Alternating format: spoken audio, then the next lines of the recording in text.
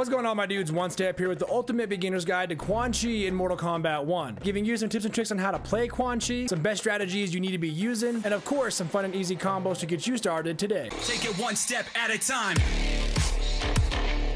Subscribe here for more fighting game content, and let's get right into this guide. As we do so, go ahead and pause your screen right here because this is going to be the universal language for inputs that we use so that everybody who's watching can understand what we're saying. Quan Chi is a ton of fun and such a blast of a character. He's got so many tools for you to use. He's not your typical, super aggressive character. I mean, he can be, sure. He's got some fun combos, there's no doubt about that. But Quan Chi has a lot of tools to really keep your opponent away from you. He's kind of like Shang Tsung in the sense that he's got a lot of good tools to fight if he needs to up close, but he's got a lot of great tools to keep your opponent away and kind of just zone them out. So I'm just gonna say it, Quan Chi's a really good zoner. So if you like zoning your opponent and of course controlling the space between you and your opponent, you're gonna love Quan Chi. Let's go ahead and go over your best and most optimal options when it comes to specials, normals, overheads, lows, and so on. I have found your best overheads to be your 1-3 combo. That is a good overhead pop-up, and you can actually pop up into air combos, or you can just continue the combo on the ground.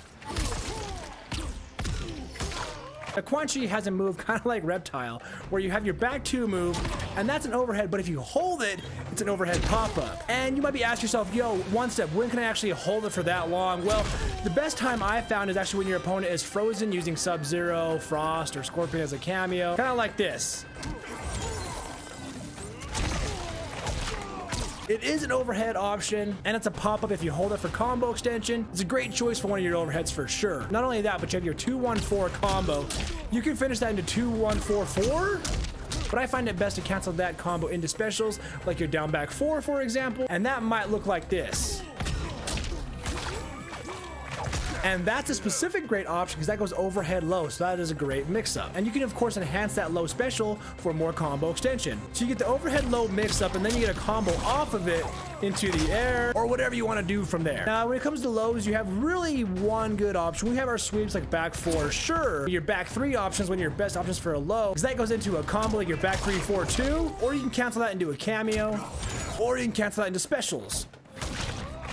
Either way, it's a great and fast low starting option for a lot of combo routes. Quan Chi has a really good mid option with your forward 2, and you can finish that with forward 2-1. As you see here, that move puts us at full screen, which is where Quan Chi wants to be. Quan Chi wants to be here to either trap your opponent, set up portals, or just simply zone our opponent out. Quan Chi as a character really enjoys that full screen space for a lot of reasons. Now let's go ahead and talk about your normals. Quan Chi's got a really good normal with your 4. That is a full screen tracking poke, and if you're fast enough, that can cancel into cameos and specials for some combo extension. Your normal 3 also has got really good range on it. It's a pretty good anti-air, and it helps extend combos. If you do 1-3 and then you just do 3 again, you see they go higher in the air, allowing us more time and more space to do air combos or whatever we want to do from there. So both 3 and 4 are really good normal options. Now when it comes to wake up options for Quan Chi, you have your back forward 4, and that is your teleport move. And if you enhance that, you do get armor. So that is what you want to do on wake up, because again, you get the armor. And here's how that might look. Other than that, you might want to wake up with your down back 4 instead. Now, if you enhance that, you do not gain armor on it, but it is a combo extender and it's a low, so it might catch your opponent off guard. I recommend sticking to your enhanced back forward 4, because that gains the armor. Now when it comes to strategies with Quan Chi, again, he's more of a zoner set play kind of character. He's really good at controlling the space between you and your opponent in multiple ways, using those pokes to get him out of specials. A really big note about Quan Chi is his gameplay really revolves around his down back 3 portal here. And the reason why that's so important is because he's a zoner, and we already know this. We got our back forward 1, we can do that in the air. We have our down back 1, and that is an overhead option, which is great. So you can go low overhead. With that portal, our down back 3 changes our projectiles. As you can see, we gain more hits with our back forward 1. It changes the down back 1 as well to a volley of sorts. And those are all mid hitting too, which is great. Our enhanced back forward 1 doesn't really do a lot. It does great damage, but with the portal, it's actually a combo extender. So let's say we freeze our opponent, right? We can actually pull that portal out and then do the combo with the enhanced back forward 1. So that's why it might be a good idea to use a cameo that allows you to get portals out there, to get your cages out there, stuff like that. They'll just enhance Quan Chi's zoning, his tools, all the stuff that he wants to do, especially Sub-Zero, because he gives you that option to make you projectile invulnerable. So if you want to see your stuff from, they're trying to zone you out, well, now they can't. I recommend using cameos like that that allow you to put your opponent in one spot, to allow you to get those portals out there, get your cages out there, because the cage actually immobilizes your opponent and kind of restricts their movement for a short duration. And those can be hard to get out there during a very fast-paced match, because again, every other character in the game on the whole roster just wants to be in your face, and Quan Chi's like, nah, stay away from me. So when every character's trying to get in there, you want to get him out of there. When it comes to air combos, Quan Chi has 3 main air combo routes. We have our 1-2-2, our 2-1, and our 2-4. The 2-1 will actually bounce your opponent back up on the ground. 1-2-2, and then the 2-4 slam them back down and allowing you not to combo anymore. So I recommend doing your air specials like your teleport in the air after your 1-2, or you can do 2-1 and drop down and continue the combo from there. So if we do our 1-3 combo, that allows us to jump in the air and do a combo. And if we do our 1-2-2 in the air, I'll show you how it looks. See, we are kind of slam our opponent away from us, and that can be good for creating full screen pressure here and giving us that space that we want. You can also do your back forward 4 in the air, and you can do that after your 1-2 combo in the air. So you can do 1-3 jump up, 1-2 back forward 4, and that's a lot better of an ender and does more damage. If you want, while you're in the air, you can just do 2-1, bouncing your opponent back up, giving you the option to continue a combo from there like this.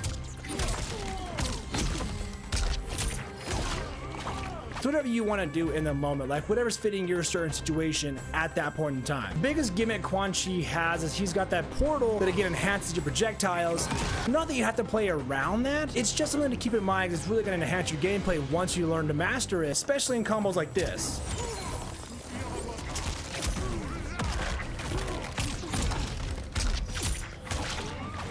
That combo right there would not be possible if we didn't have that portal out there when we did our enhanced back forward 1 projectile, continuing the combo because the portal was out. Keep on, you have your back down forward 2 option. That is the cage that again kind of restricts your opponent's movement, and it might be a good option if you have your opponent frozen and you want to get some more portals out there. Just do it again. That can be a little bit hard to really land in a fast-paced match, so it's best to use cameos to help you get that down. Now, a couple major notes regarding Quan Chi's moveset. His down back 4, this tentacle, that's a great low move special, and I like it, but the problem is enhancing it normally would cost 1 bar, but it costs Quan Chi 2 bars to get that, you know, extra combo extension there.